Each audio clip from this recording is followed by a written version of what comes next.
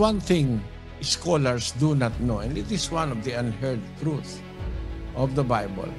There is a book of the Bible. Maybe this is the first time you're going to hear this. No pastor or no religious leaders have preached this since the Catholic Church 2,000 years ago, etc.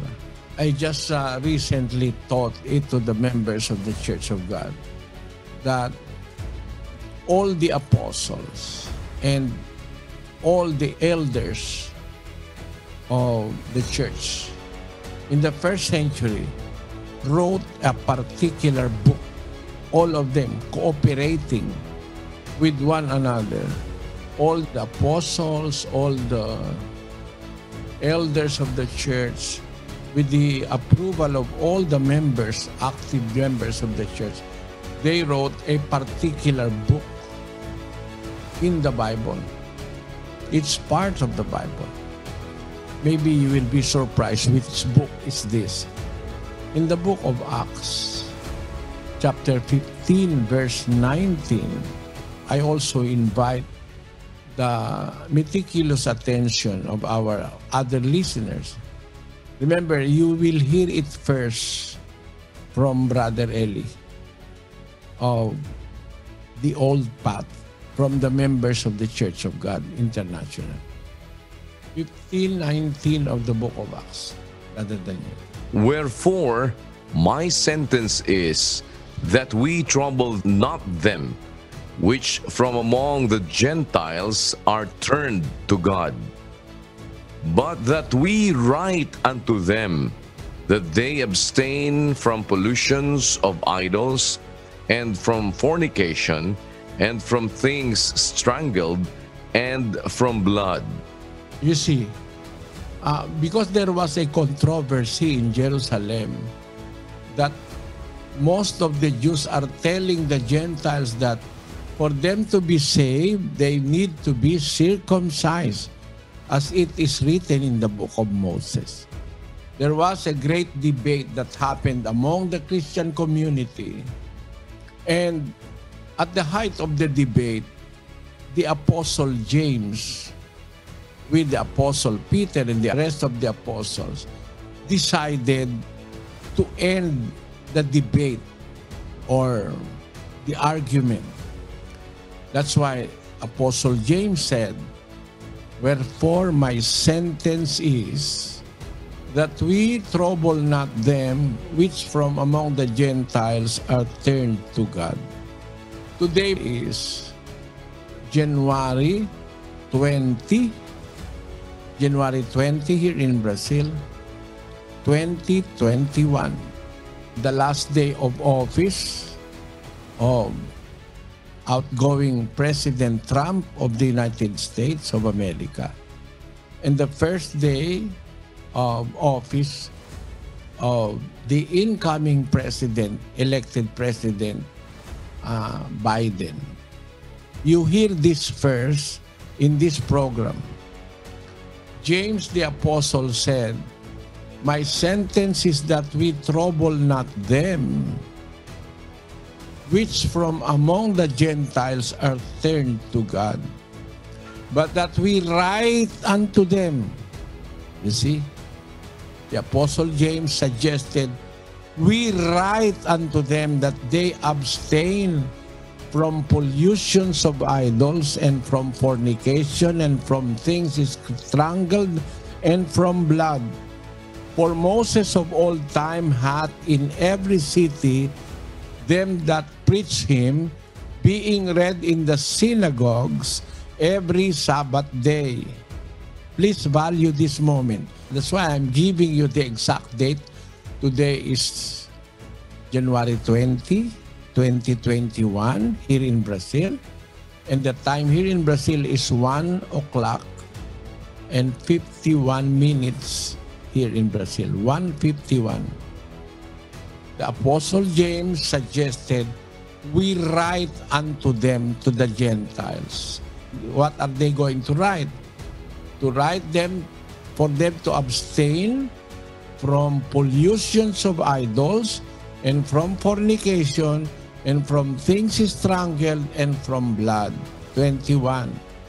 For Moses of old time hath in every city them that preach him, being read in the synagogues every Sabbath day. 22. Then pleased it the apostles.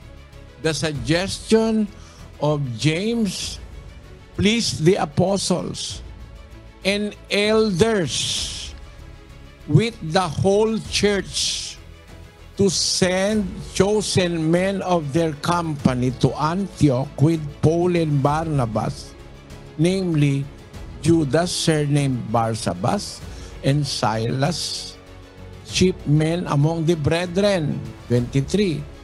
And they wrote letters by them after this manner. This is the way they wrote. The apostles, the elders, they all have agreed to write an epistle for the Gentiles. They wrote letters by them after this manner. The apostles and elders and brethren send greetings unto the brethren which are of the Gentiles in Antioch, Syria, and Cilicia. 24.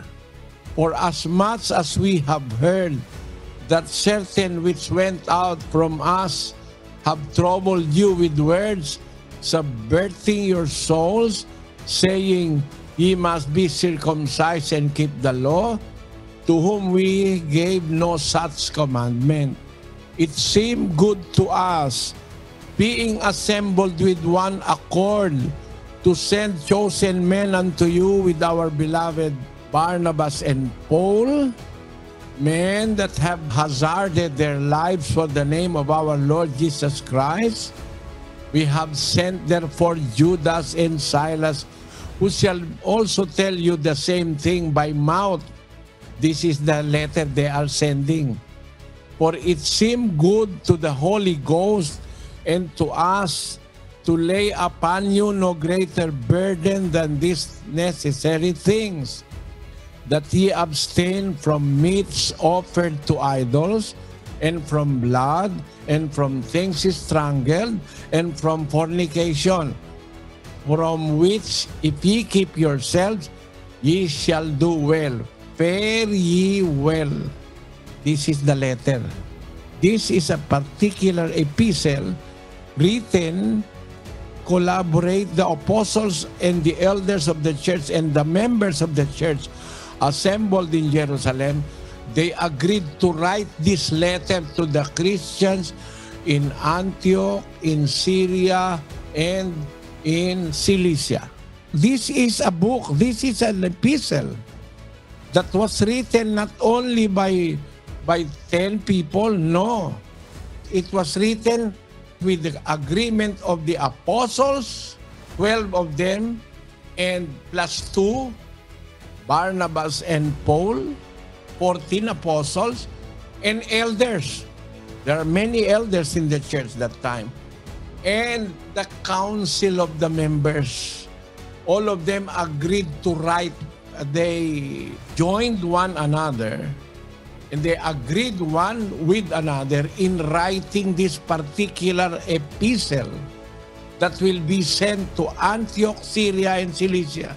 Now, at the last verse we read, that ye abstain from meats offered to idols, and from blood, and from things strangled, and from fornication, from which if ye keep yourselves, ye shall do well, very well. Verse 30. So, when they were dismissed, they came to Antioch. And when they had gathered the multitude together, they delivered the epistle. You see that? The epistle that was written in collaboration with the apostles, the elders, and the members assembled in Jerusalem. There is a particular epistle that they wrote for the members in Syria, Cilicia, and Antioch. This is the one true book of the Bible which was written not by only one person, not by only one apostle, but all the apostles present agreed to write this letter and to send it to the Gentiles in Syria, Cilicia, and Antioch. So, they know that there are 66 books of the Bible. I beg to disagree. There is another book which they did not notice that were written by the joint efforts of all the apostles, the elders, and the members to prove that Luke was explaining it later in the book of Acts also, 21:25. Let us read, Brother Daniel. As touching the Gentiles which believe, we have written and concluded that they observe no such thing, save only that they keep themselves from things offered to idols, and from blood, and from strangled, and from fornication. You see, this is the book written by Luke. And in the book written by Luke, he is mentioning that there is a book or an epistle that all the apostles, the elders of the church, and the members wrote, all of them joining one another, writing a particular epistle. Later, when the epistle was written, they were sent to Antioch, to Cilicia, and to Syria. And later, Luke recorded also in 21, as touching the Gentiles which believe, we have written and concluded that they observe no such thing, save only that they keep themselves from things offered to idols, and from blood, and from strangled, and from fornication.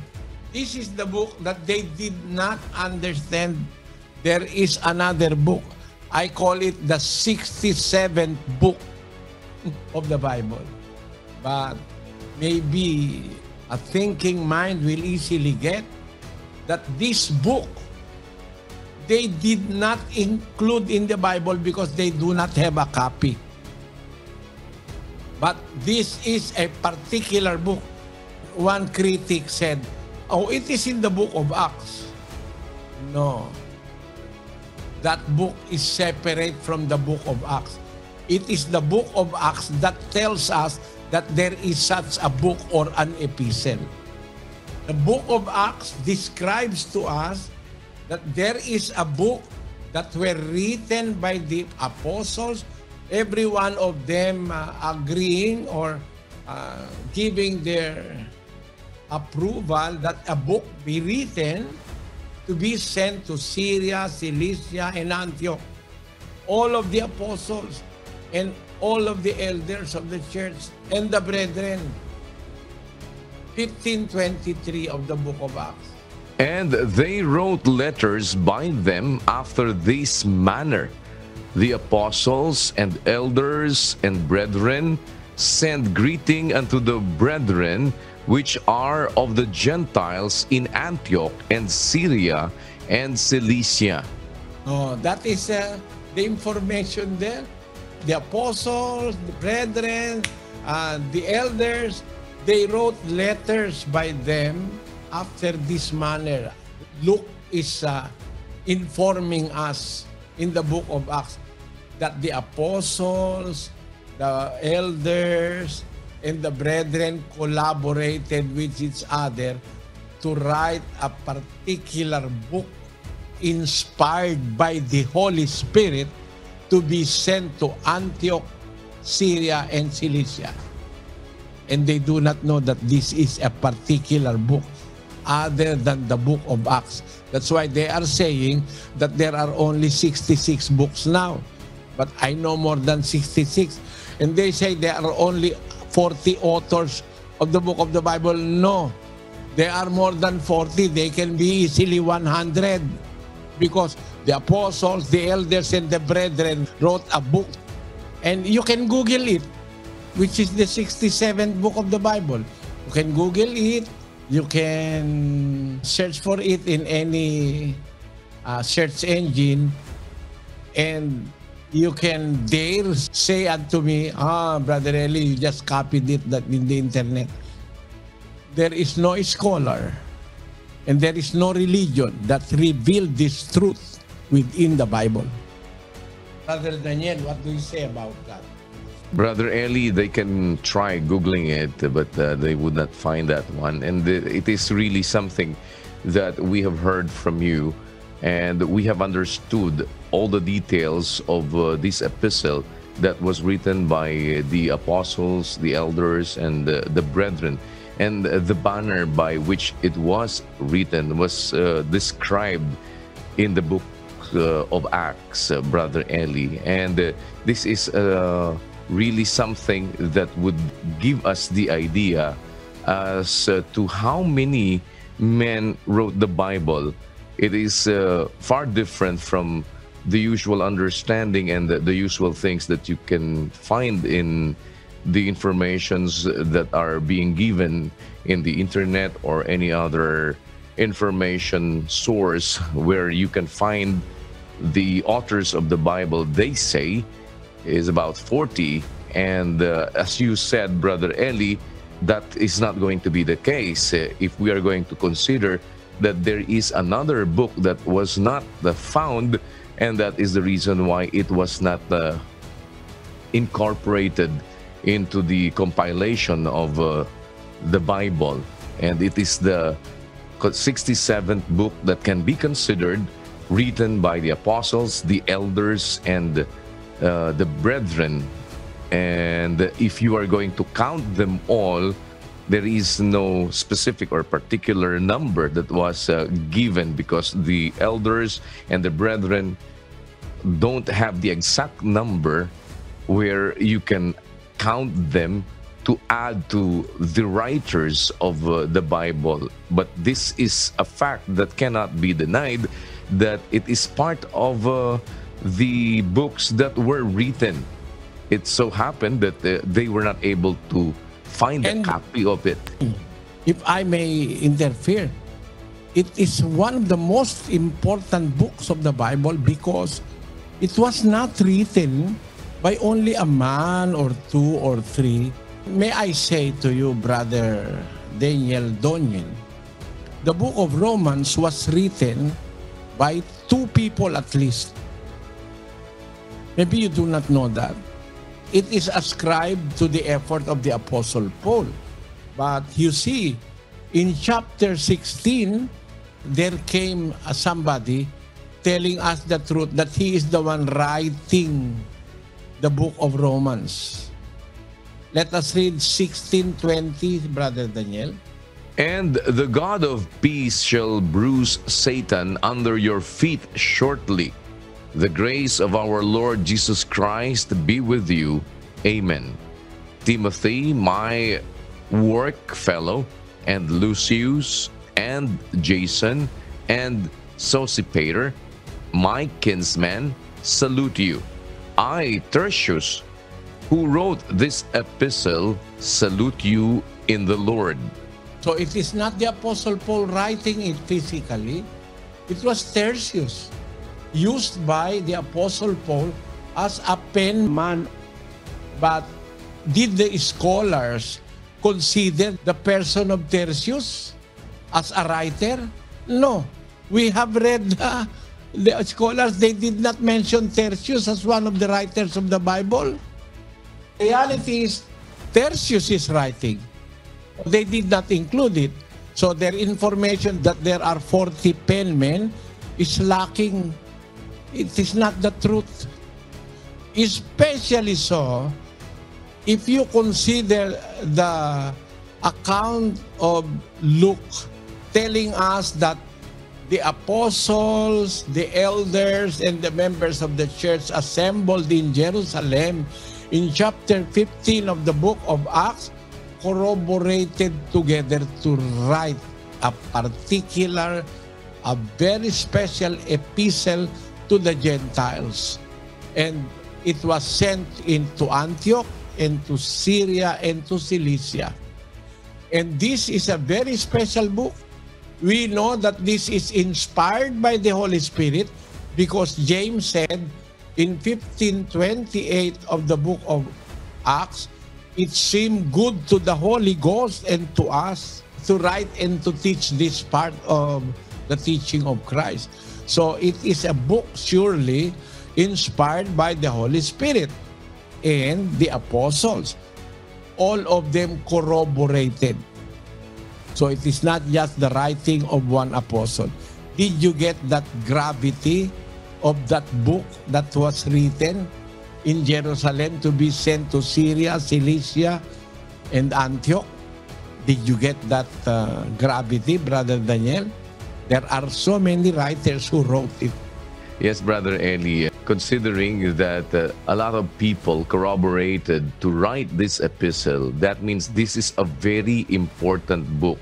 And they agreed in the principle and in the information that will be included in this letter or in this book, Brother Eli. They were in agreement to write this, and the content of this book was corroborated by all these people, Brother Eli. It was first heard in the Bible exposition of the members of MCGI, Brother Joseph. And you heard it first here in our exposition dedicated to Europe, Israel, Africa, Middle East, North America, January 20, 2021, 1:50 p.m. Hora de Brazil. But it was heard in the church something like 4 or 5 months ago, Brother Joseph. That is true, Brother Eli. I see it inevitable to unravel this before our friends in the internet because of the question of Brother Daniel Donyin. And I hope Brother Daniel Donyin understood the answer to his question. Yeah. Brother Eddie, thanks be to God for you, and from the teaching right now, I am greatly convinced, and I know whatever time somebody may bring this into debate, then of course I know which of the scripture to take into right away. And thanks be to God for you and the rest of the brethren of the Church of God International.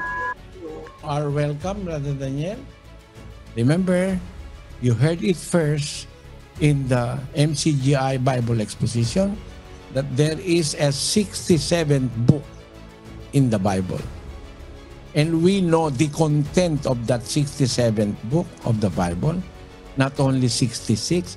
And the author of that 67th book is not just one person.